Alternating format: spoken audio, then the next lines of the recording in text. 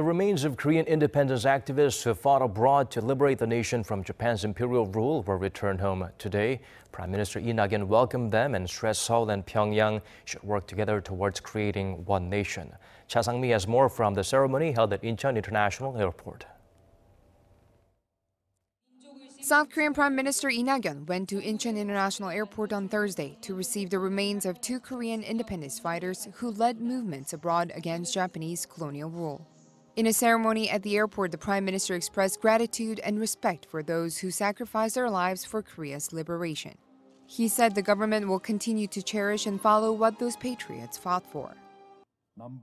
Both Koreas should start with what they can do together. The independence fighters certainly did not dream of a nation divided.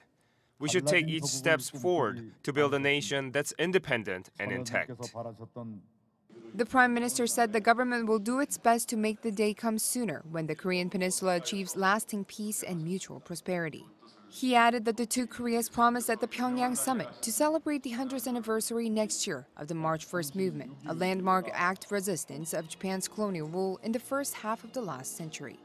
The Ministry of Patriots and Veterans Affairs said the remains returned on Thursday were those of independence fighters Min Chun-gi and Kim San-hae.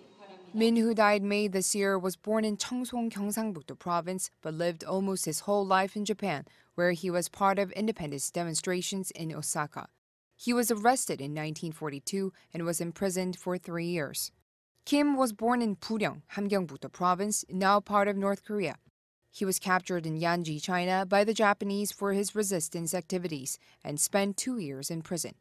Almost 50 years ago, when Kim was 70, he died and was buried in China.